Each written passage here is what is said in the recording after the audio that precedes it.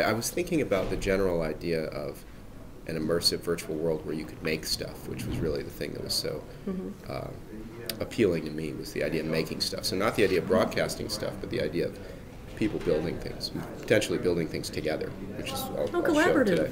Okay. Yeah. So that was the thing that interested me as a creative kind of a computer designer guy, programming kid. So the GeForce 2 came out and had good enough graphics to do it. The other thing that had happened, and I had seen this at Real Networks, was broadband. And broadband in '99, you could kind of tell that it was going to be game over. That everybody was going to have broadband. Certainly they didn't in '99. It was still like 7%. But once you experienced the first time, you would never go back. Yeah, you knew people would. It was so much easier. You could leave it on all the time, which I think was probably the big feature that people forget about now, is simply that now our internet connections we don't have to dial up. There's no delay in initial session establishment. Well, the kids in school don't know about a dial-up and all that crazy sound that we used to hear. There are still people that access Second Life with modems. Really? Second Life's a broad enough phenomenon in terms of who's using it that it's amazing. Is it because they're around the world, or just a small percentage? It's because they're around the world and all different backgrounds and all different demographics, and just everybody you can imagine. Wow. It's neat. But yeah, there's still people on dial-up. It's hilarious. Like, we used to have things in Second Life where we'd have to make sure that if you were on dial-up, it didn't slow down the experience for everybody else. Because it turns out that the way Second Life and most systems like this will be built, you actually, if you're running really slowly, it actually sort of can slow down everything for everybody else that's standing near you in the virtual world. Okay. I actually signed on about a year and a half ago.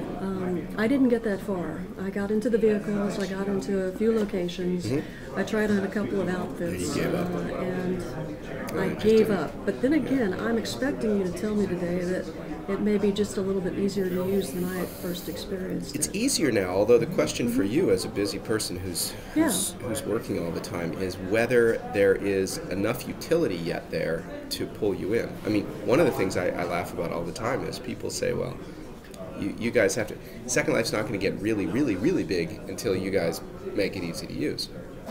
Now, sometimes I think that that's a little bit like if you had said, this browser thing in '94, it's not really going to get big until until this whole thing is way, the search and everything needs to be a lot easier to do. It's like radio when they had to dial it in; it was so tough to do. But what happened? What happened? I think, at least with the internet, and I love this, is that if you remember, like when you finally got like an email address. Now, of course, you had an email address a long time, but when a lot of people finally got their email address was like '98.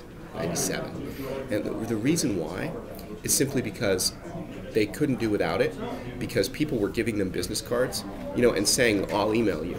Yeah. And they just at some point said, I gotta get an account. And I actually think that big phenomenological trends in technology usage often sort of follow that pattern, where it isn't really a matter of pitching it or selling it or making it easy. Now, certainly, like with Second Life, our job as a company is to do that, and in a competitive market, as time goes by, to do that as best we can. Yeah. But I actually think that the sort of ease of use of it will be one factor, but maybe the bigger factor will simply be that everyone else is there at some point. And for example, a big thing in Second Life today, and I'll talk about this on stage, is having meetings.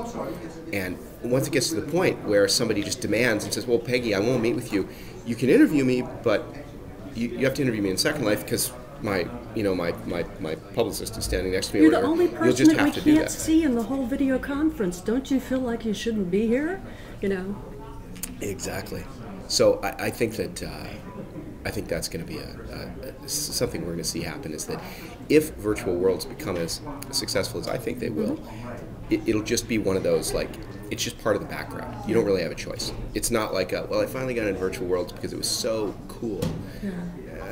I think we are doing good things as a company to make it cooler. It is a lot more enjoyable and easier to get into now than it was a year and a half ago. Yeah. Although part of the barriers are still just technology adoption. Laptops, for example, are something that when I started the company in '99. And if you think about it, if you remember, laptops weren't a big idea in '99. They were kind of a weird. Some people needed them. They didn't connect to the internet. That's right. There were these things, and so what happened in 2001? Yeah, a lot more expensive. 2001, what happened, which I remember looking at and saying, was the laptops, Wi-Fi. Yeah. In 2001, Wi-Fi took off, and so everybody said, "I'm not using a desktop anymore. I'm just going to get a laptop." And so that was a big problem because the laptops don't have the graphics capabilities that the desktops did, and so we sort of had this setback at Linden Lab where we were working on Second Life, and then everybody would come to our office and say, "Yeah, let me see it on my laptop." And we said, "It doesn't work on your laptop," so we had to wait for that. I can remember the first laptop that came out. I think it was a Toshiba that had a GeForce graphics card in it, and I mean, we had one of these things and we treated it like, we packed it in plastic. It was like a shrine object, because we could take it and do a demonstration of Second Life, which in those days was Linden World, without needing to bring a desktop around. Wow.